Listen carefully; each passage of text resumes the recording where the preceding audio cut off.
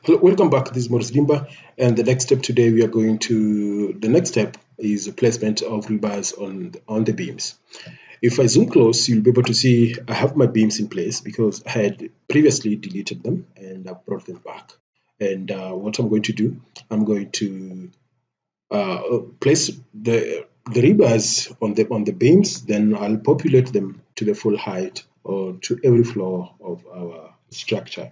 So I'll select on that beam macro. So I'll just be able to click, then right click to place the rebars right there. You can see that has been placed right there.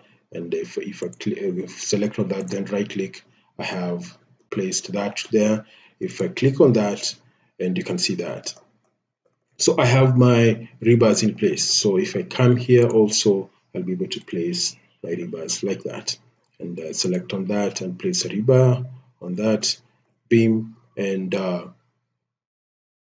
do the same to the rest. I'll just select on that and right click and create a reinforcement right there. So if I right click on that, select left click, then right click to confirm the placement. I'll select on that, then right click to confirm the placement. I'll do the same thing here and right click to confirm the placement of the rebar. And I'll do that once again, and you can see the hook on the other end, and also here. If I click on that, you'll be able to see I have the hook on this far end here. So let me check any part that I've left out, and we'll place the rebar. I'll select on that, then right click to confirm that.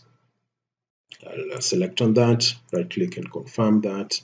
I'll select on that, right click and confirm that. So let me just turn this round to check whether there's any beam left out prior to populating everything up per floor, on every floor upward. So let me come back once again and select on that, then right click to confirm, and select on that beam, and then right click to confirm that. Right click once again to terminate that command or that task.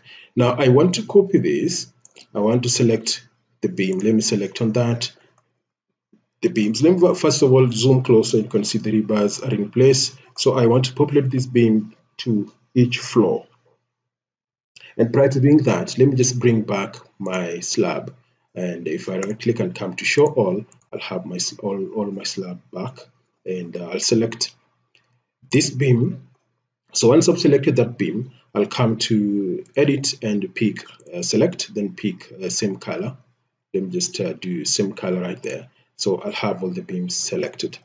Let me assume so, but I can see all the selections have been highlighted. So what I'm going to do next, I'm just coming here and right click and come to populate this, and I'll come to copy linear, select on that, and I want to populate this on the full height of this particular structure. So I'll target the z-axis, and I'm using this height 3.2. So I'll go ahead and just add that to 3 and click copy. So I'll give it some time to populate that on the full height of our structure. So if I close that, I'll be able to see I have my rebars in place and reinforced upward. So you can see that. So any beam missing, we can just place manually and place replacement and place rebars. So let me just delete this because it's extra if you don't need. So let me turn that round, and you can see that in place. Our rebars are in place. You can see that. And the next step we'll be handling is how we can place the slab rebars, the rebars into the slab. So that's another way of placing rebars on the columns and the beams.